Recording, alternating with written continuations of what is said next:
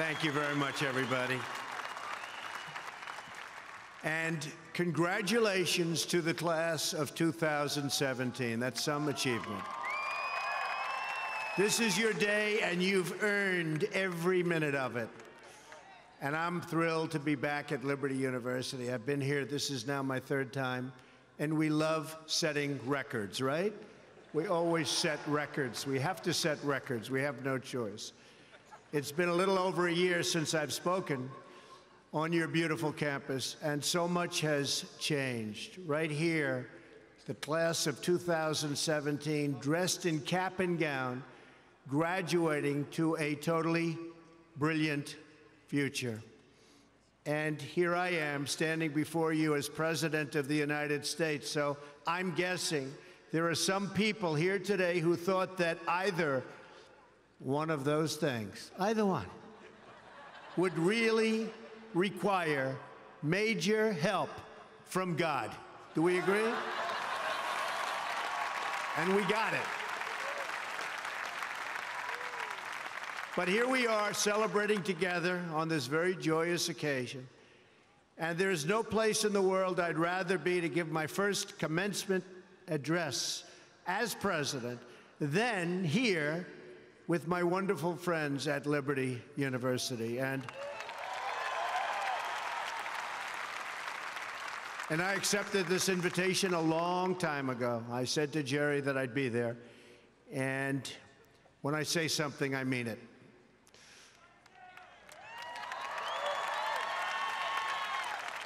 I want to thank President Jerry Falwell and his incredible wife, Becky. Stand up, Becky. For their kind words, their steadfast support, and their really wonderful friendship. Let me also extend our appreciation to the entire Falwell family, Trey, Sarah, Wesley, Laura, and Caroline. Thank you for everything you do to make this university so exceptional. One of the truly great schools. Most importantly, to our new graduates, each of you should take immense pride in what you have achieved. There's another group of amazing people we want to celebrate today, and they are the ones who have made this journey possible for you. And you know who that is? Nobody. You forgot already. You're going to go out. You're going to do whatever you're going to do. Some are going to make a lot of money.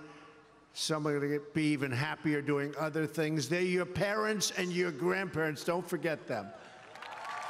You haven't forgotten yet, have you? Never, ever forget them. They're great. And especially this weekend, let's make sure we give a really extra special thanks to the moms. Don't forget our moms, because graduates, today is your day.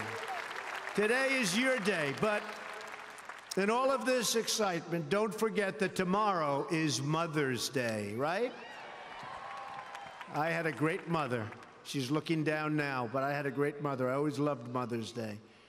We're also deeply honored to be joined by some of the nearly 6,000 service members, military veterans, and military spouses who are receiving their diplomas today. Would you please stand? Please stand. Wow.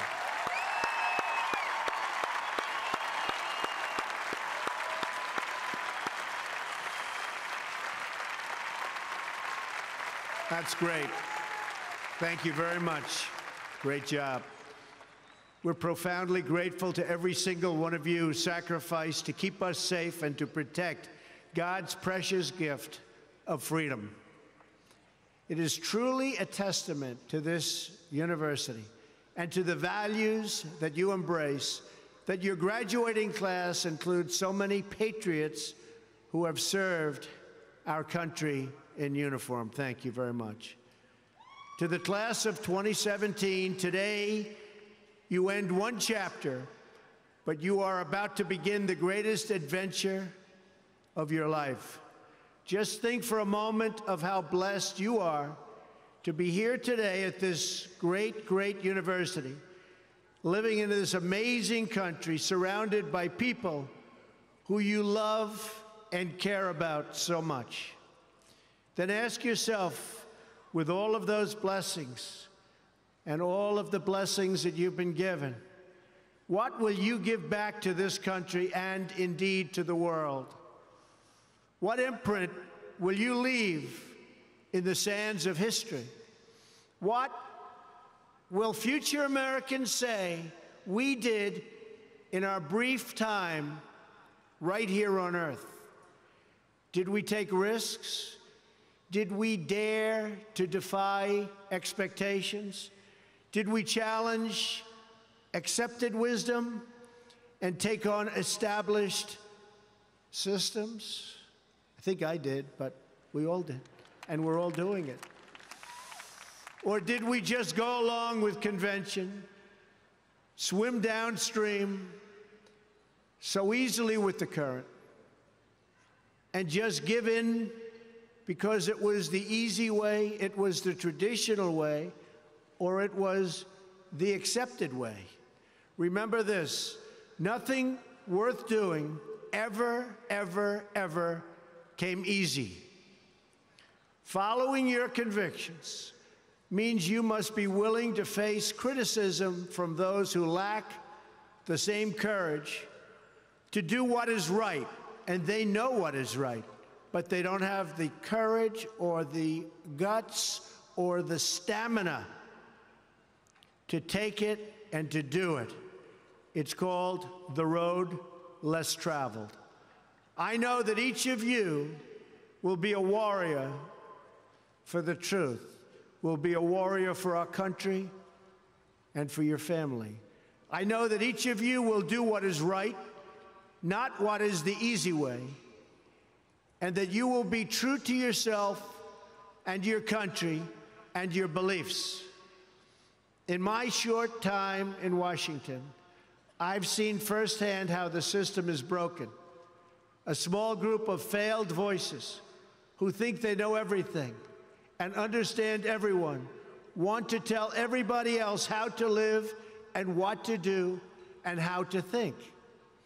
But you aren't going to let other people tell you what you believe, especially when you know that you're right.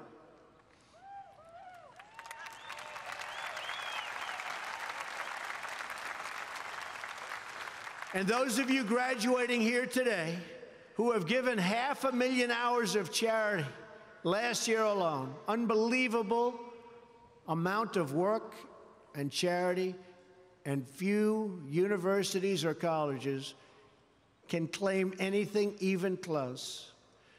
We don't need a lecture from Washington on how to lead our lives.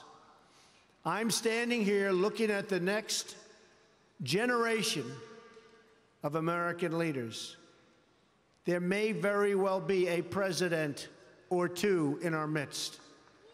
Anybody think they're going to be president? Raise your hand. In your hearts are inscribed the values of service, sacrifice, and devotion. Now you must go forth into the world and turn your hopes and dreams into action. America has always been the land of dreams because America is a nation of true believers. When the Pilgrims landed at Plymouth, they prayed. When the founders wrote the Declaration of Independence, they invoked our Creator 4 times. Because in America, we don't worship government, we worship God.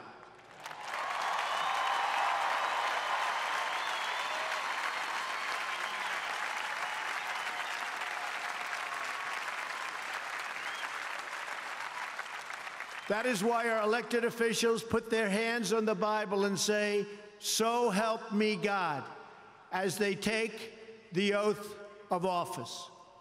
It is why our currency proudly declares, "In God we trust." And it's why we proudly proclaim that we are one nation under God every time we say the Pledge of Allegiance.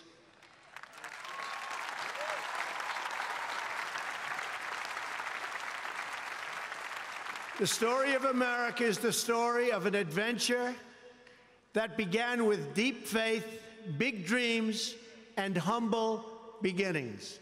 That is also the story of Liberty University. When I think about the visionary founder of this great institution, Reverend Jerry Falwell Sr., I can only imagine how excited he would be if he could see all of this and all of you today, and how proud he would be of his son and of his family.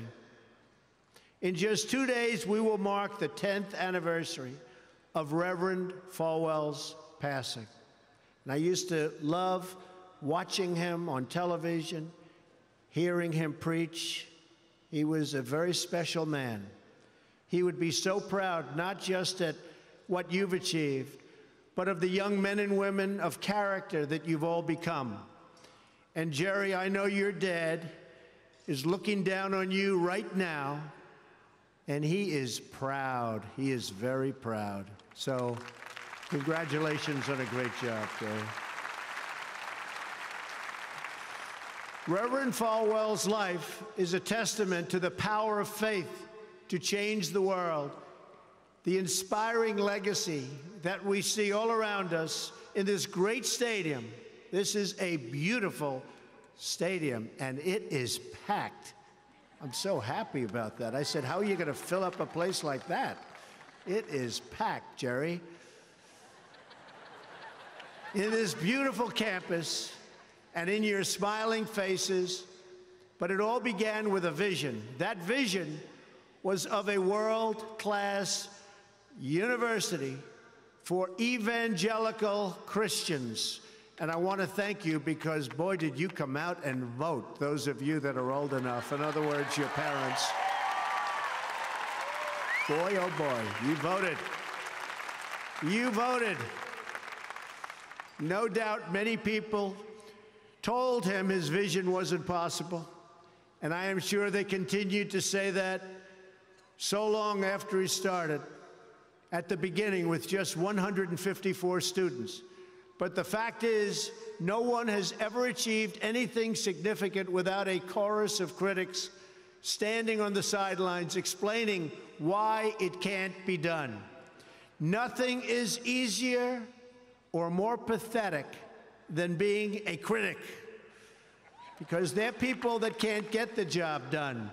But the future belongs to the dreamers, not to the critics.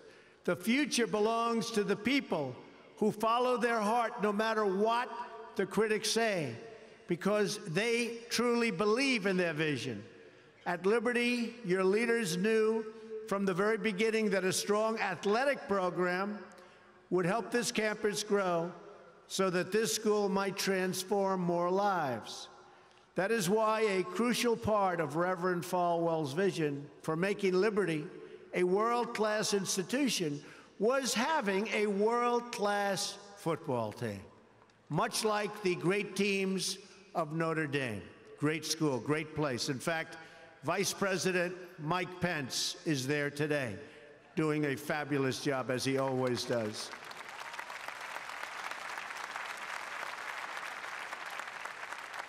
A few years ago, the New York Times even wrote a story on the great ambitions of the Liberty Flames.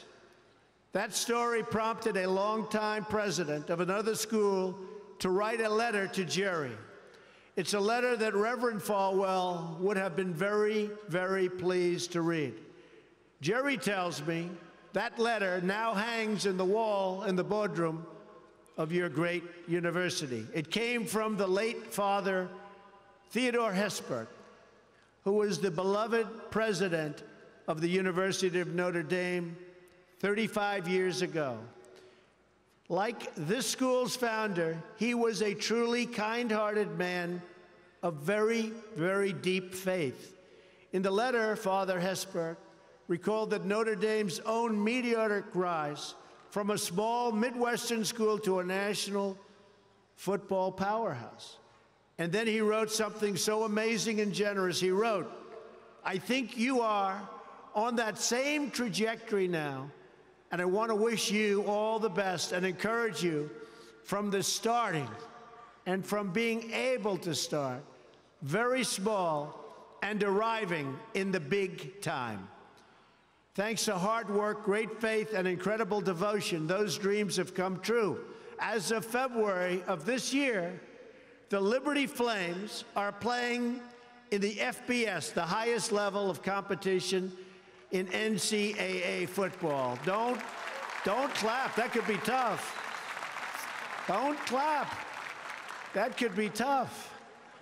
I'm a little worried. I don't want to look at some of those scores here. Jerry, are you sure you know what you're doing here? Those other players are big and fast and strong, but I have a feeling you're going to do very well, right? From the most humble roots, you've become a powerhouse in both education and sports. And just wait until the world hears the football teams you'll be playing on your schedule starting next season. President Falwell gave me a list of some of those schools, the ones you're going to be playing 2018. Would you like me to read the names? Just came out. Would you like to hear them? I'm a little bit concerned. UMass, Virginia, Auburn. Jerry, are you sure you know what you're doing? Jerry, Auburn. I don't know about that, James. This could be trouble, Jerry. Rutgers, Old Dominion, Brigham Young, Army. I might be at that game. Who am I supposed to root for? Tell me. I don't know. That's a tough one, Jerry. I don't know, Jerry. I'm going to have to think about that one, Jerry. Buffalo, Troy, Virginia Tech. Oh, no, Jerry. Ole Miss. And Wake Forest. Those are really top schools. That's maybe in 4 or 5 years I'll come to a game, right? You'll build it up. Well, good luck. The success of your athletic program arriving on the big stage should be a reminder to every new graduate of just what you can achieve when you start small, pursue a big vision, and never, ever quit. You never quit. If I give you one message to hold in your hearts today, it's this: never, ever give up. There'll be times in your life you'll want to quit, you'll want to go home. You'll want to go home perhaps to that wonderful mother that's sitting back there watching you and say, Mom, I can't do it. I can't do it.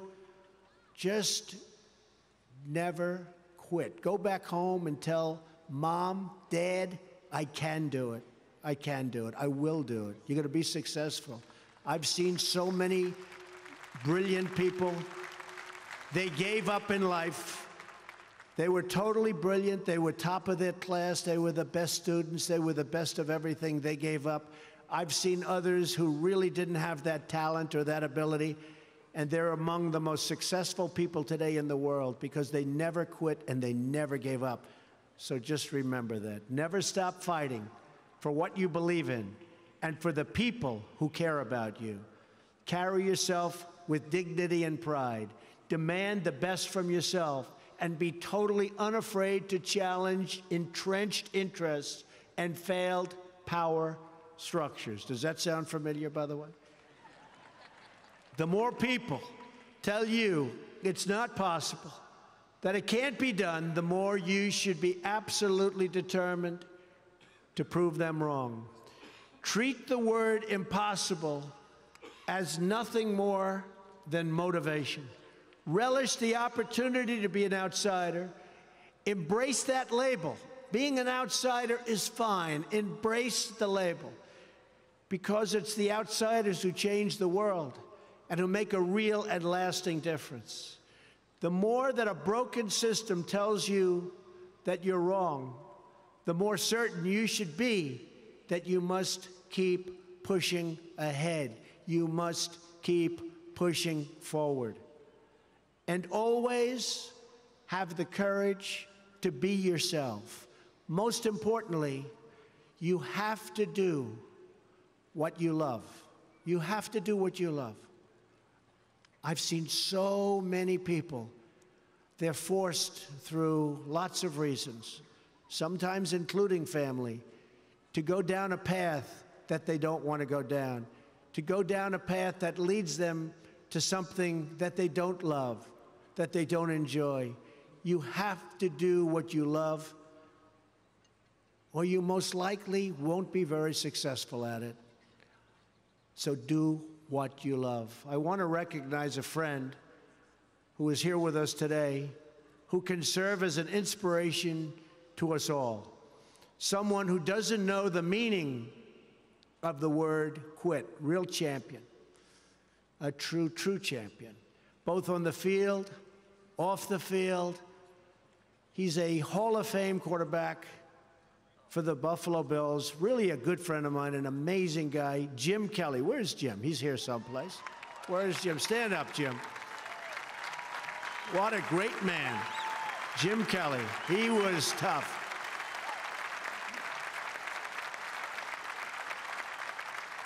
Jim, do you have any idea how much money you'd be making today? They'd hit Jim, it was like tackling a linebacker. They'd hit Jim, 4 guys, 5 guys that weighed 320, and he'd just keep going down the field. He was much more than a quarterback. He had tremendous heart, and he knew how to win. Jim is tough, and his toughest fight of all was that he beat cancer not once but twice.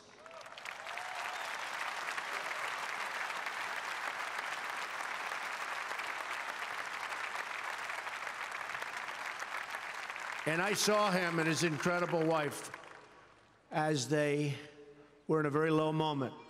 Jill, very, very low moment. And it was amazing the way they fought. It didn't look good. I would have said, maybe it's not going to happen. But there was always that hope because of Jim and Jim's heart. But I want to just say it's great to have you here today, Jim, and these people are big, big fans. And if you could get a young version of Jim Kelly, you'll be beating a lot of teams, Jerry. So, interestingly, though, I said, I wonder what Jim's doing here. His daughter, Erin, crosses the goal line to you and today with you. So, Erin, stand up. Where are you, Erin? Where is Erin? Congratulations, Erin. Congratulations. Graduating from Liberty. Great choice. Thank you. Liberty University is a place where they really have true champions. And you have a simple creed that you live by, to be really champions for Christ. Whether you're called to be a missionary overseas, to shepherd a church, or to be a leader in your community, you are living witness of the gospel message of faith, hope, and love. And I must tell you, I am so proud as your president to have helped you along over the past short period of time. I said I was going to do it, and Jerry, I did it. And a lot of people are very happy with what's taken place, especially last week. We did some very important signings. Right, James? Very important signings. America is better when people put their faith into action. As long as I am your president, no one is ever going to stop you from practicing your faith or from preaching what's in your heart.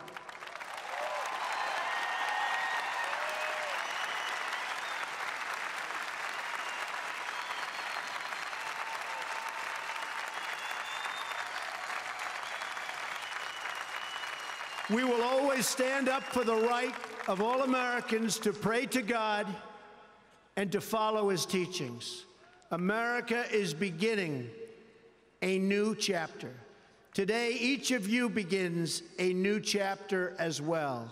When your story goes from here, it will be defined by your vision, your perseverance, and your grit. That's a word Jim Kelly knows very well, your grit. In this, I'm reminded of another man you know very well and who has joined us here today. His name is George Rogers, Liberty University CFO and Vice President for a quarter of a century.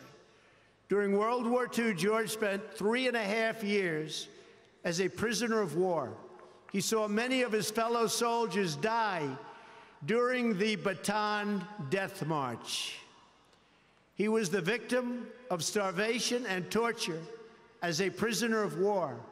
When he was finally set free, he weighed just 85 pounds and was told he would not live past the age of 40.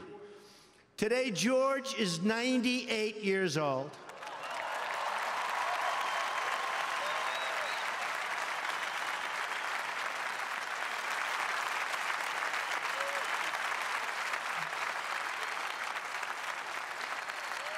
Great.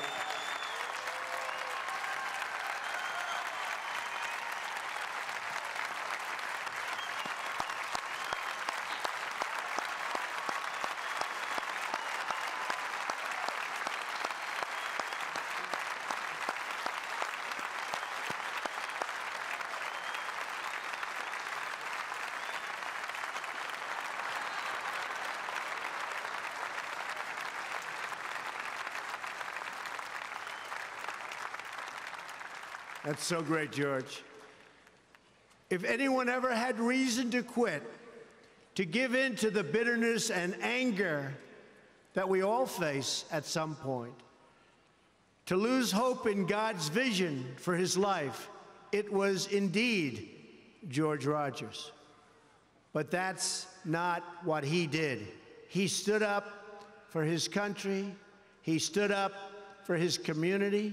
He stood up for his family, and he defended civilization against a tide of barbarity, the kind of barbarity we're seeing today and we've been witnessing over the last number of years. And I just want to tell you, as your president, we are doing very, very well in countering it. So you just hang in there. Things are going along very, very well. You'll be hearing a lot about it next week from our generals. Things are going along very, very well. Through it all, he kept his faith in God, even in the darkest depths of despair. Like so many others of his generation, George came home to a nation full of optimism and pride and began to live out the American dream. He started a family. He discovered God's plan for him and pursued that vision with all his might, pouring his passion into a tiny college in a place called Lynchburg, Virginia. Did you ever hear of that? Lynchburg? We love it. Do you like it? We like it, right? I flew over it a little while ago. It's amazing, actually. What started as a dream with a few good friends, he helped shepherd into the largest Christian university in the world. Just look at this amazing, soaring, growing campus, and I've been watching it grow because I've been a friend of Liberty for a long time now, Jerry. It's been a long time. Thanks in great part to George's financial stewardship. Hundreds of thousands of young hearts and souls have been enriched at Liberty and inspired by the Spirit of God. George, we thank you and we salute you, and you just stay healthy for a long time, George. Thank you.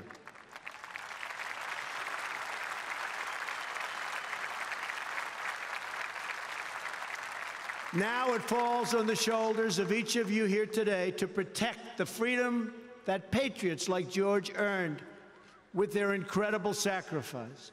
Fortunately, you have been equipped with the tools from your time right here on this campus to make the right decisions and to serve God, family, and country. As you build good lives, you will also be rebuilding our nation.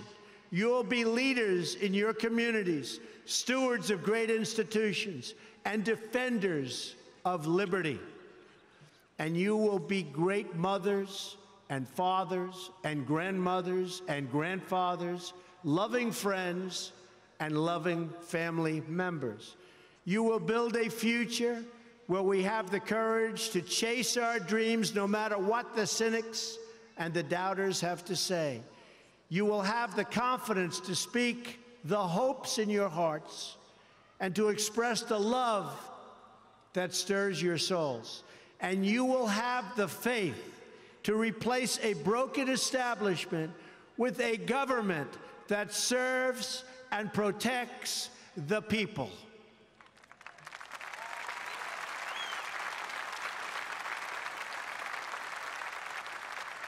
We must always remember that we share one home and one glorious destiny. Whether we are brown, black, or white, we all bleed the same red blood of patriots. We all salute the same great American flag, and we are all made by the same Almighty God. As long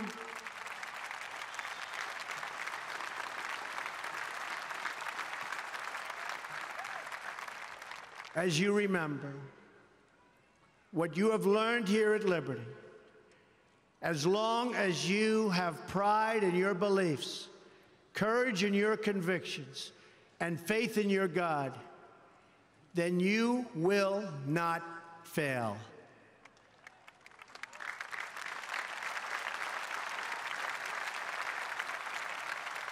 And as long as America remains true to its values, loyal to its citizens, and devoted to its Creator, then our best days are yet to come. I can promise you that.